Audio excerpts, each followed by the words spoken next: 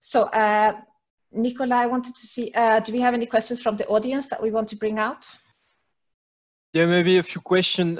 We have a question from Gypsy Guyenne. I'm reading the question. Women are at the core of caretaking in the COVID crisis and keep things together at home and earning money too during the conflict. Research shows that peace lasts longer when women are involved in the process. How are women playing a role in ongoing ceasefire efforts? So I don't know if somebody on the panel is willing to answer that question. Maybe, I don't know. I think Amir was nodding. I don't know if that means you want to say something about women's participation in Yemen.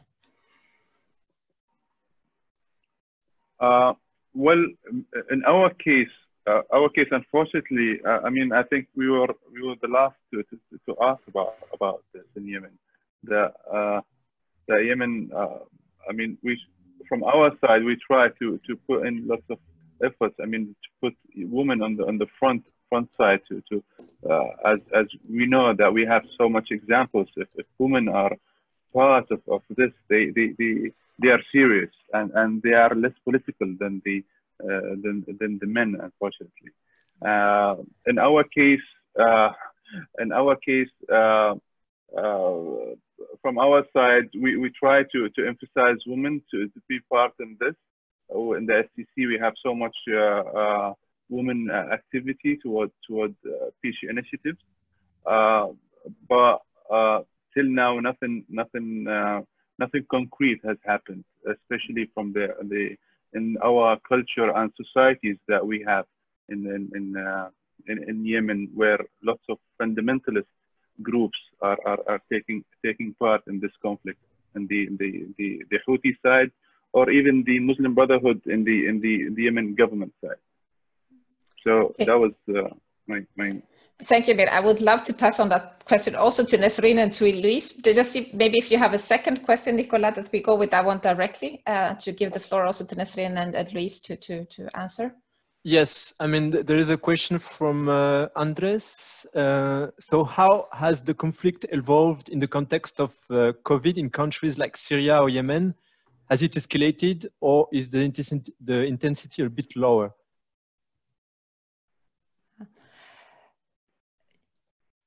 Maybe Nesrine, if you can also take the floor to answer. Maybe if you heard the first question and also this one. Sorry, first question is fine, but can you repeat the second question just briefly? So the second question is after during the COVID crisis, in countries like Syria or Yemen, has the intensity of the conflict lowered a little bit, or is it still the same? Yes, Nesrine. Yes. نهاجبو فرصاية كمين مطلقة جي قارب خدي رولك قال لك مازن بتهيبات شيء هم تدافعنا حدث شران دجي وكثيرو يتجا يكني فرسنا جنا في السياسة الديمقراطية دولة قد لازم. Of course, regarding the first question, women absolutely can have their active role in this time. We as YPG, as a part of Syrian Democratic Forces, we are on the front line and doing our best and to play the role in this situation.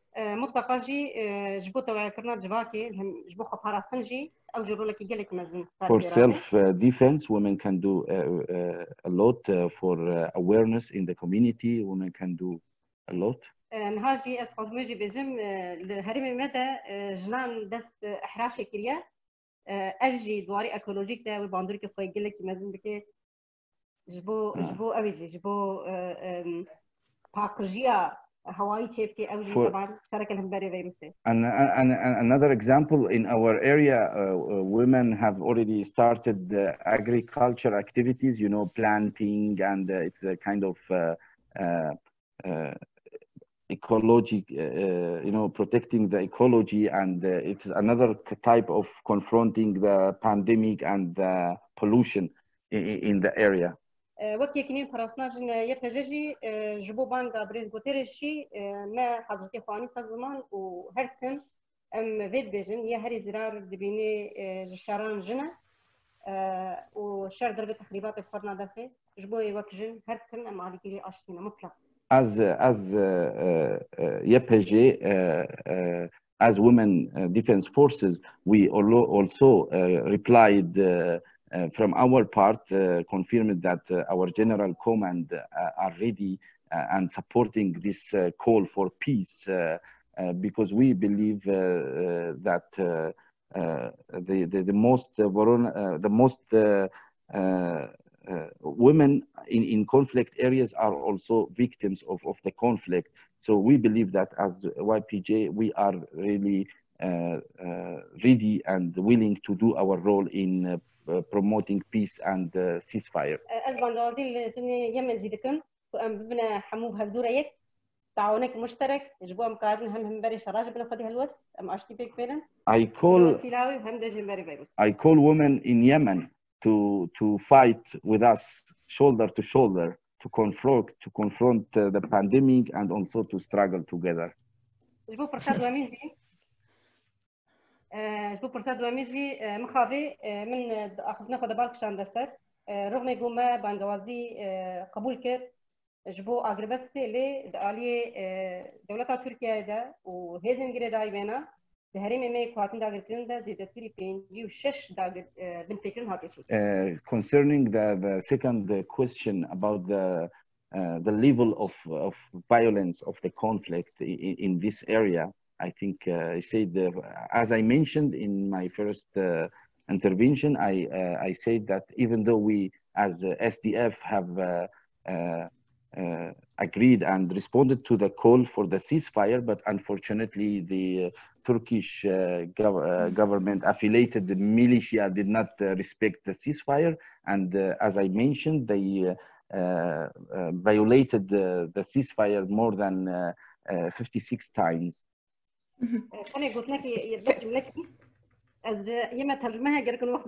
Because we have translation, we need more time. Sorry, just I would like to mention one more point. Yeah, it's just to be able to give the floor again to Louis, who is waiting. In fact, we are running short, but very, very, very briefly, Nesrine, and then I'll hand over to Louis. Okay. يعني أثبت بيجم جريكا جبو سكندران شران تاني بار نكفي سر جروبين كو خد باريزن جريكا دولتشي برسلافين عبد دولتشي خد لي بعقر بس كذا. I believe that to really have a ceasefire to bring peace and stability in the conflict, not only non-state actors or armed groups must reply and have the burden of ceasefire. Also, states and other official parties must play their role. The UN also must cover and must push these countries and these states to play the role in ceasefire, bring peace. Okay, perfect, Nesrine. Thank you so much. Louis, that brings actually one question that we had received from a participant also before that I think would be appropriate for you. So what can the United Nations and other actors do to ensure that all the parties adhere to the ceasefires and that we can keep the ceasefires for the humanitarian work that needs to be done on the ground? Thank you. We are glad that 7 movements, the resistance and liberation movements, issued an international appeal just a few days ago to get the implementation of the UN Secretary General's call for unity in the fight against global pandemic. So that has come in just a few days ago. Next, we can say what Christian brought up.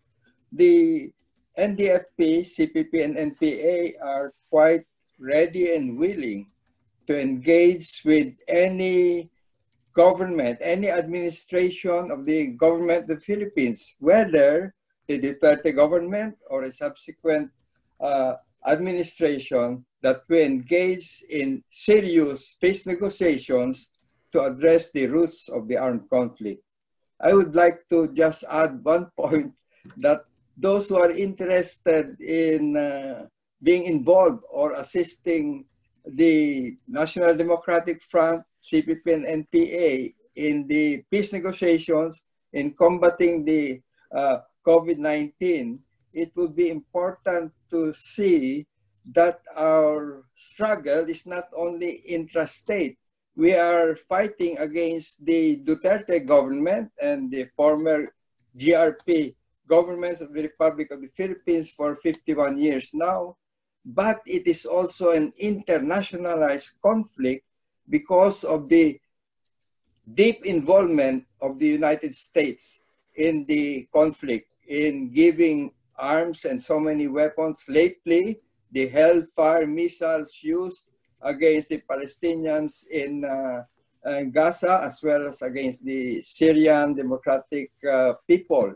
So we say it's an international conflict also. That's why we say that we in the NDFP since 1994 established our People's Democratic State, the program that is run by the revolutionary government against the reactionary government that is based in Manila. This revolutionary government covers 74 provinces throughout the country.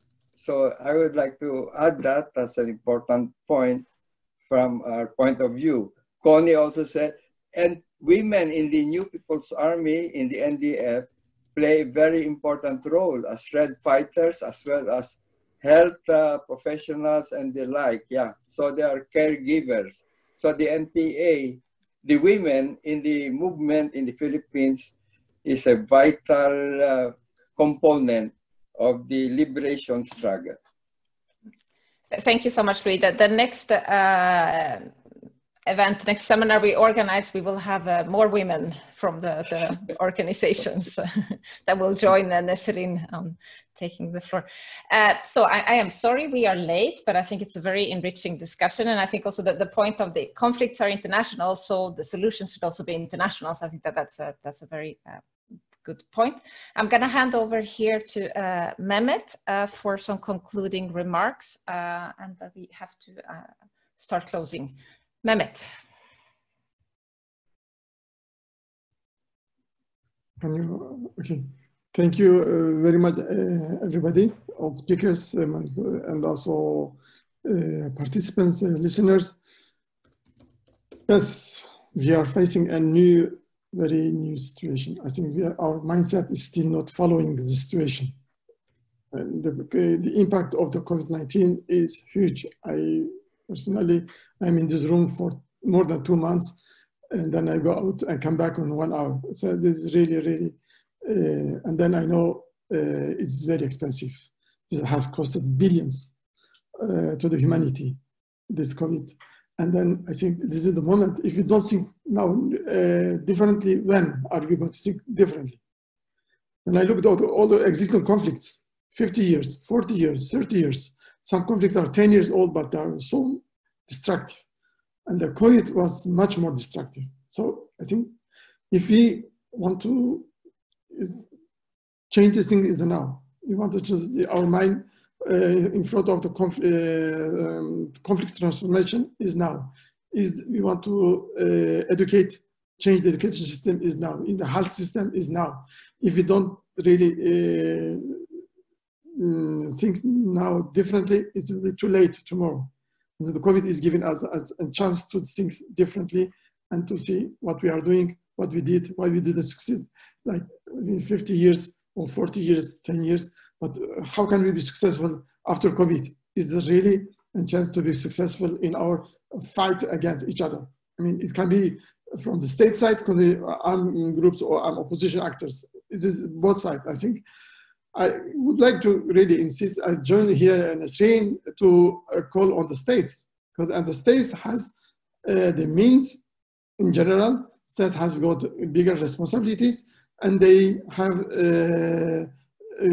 bigger, if they wanted, they can do more. This is my, I mean, last years, I think there was some role.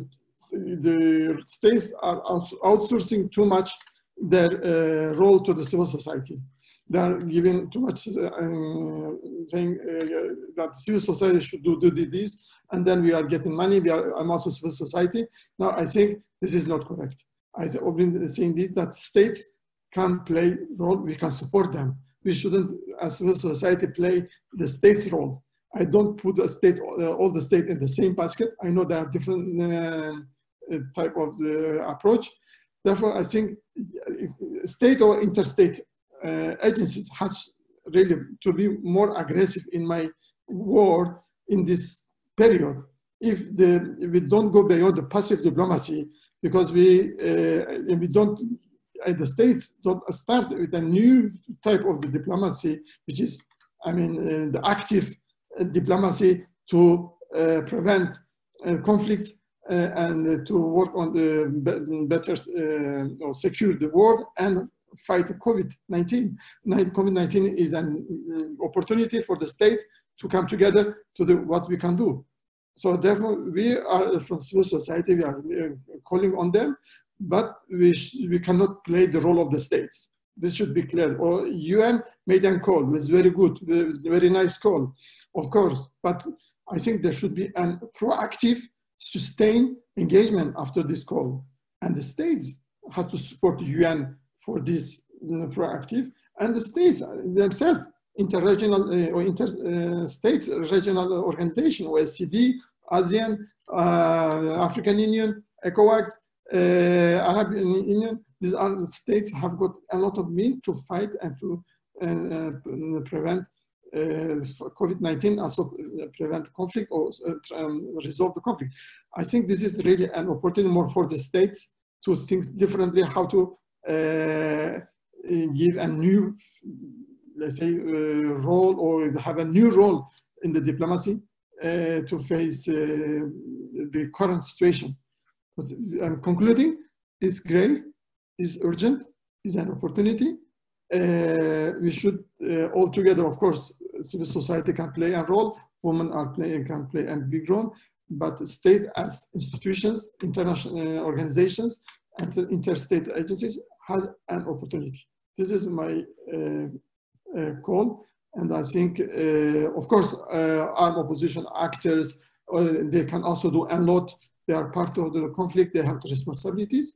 They can be creative, they can be more flexible, they can do some concessions if needed during this period. If not now, when? That's my view. So we should all think what we can do to improve the situation.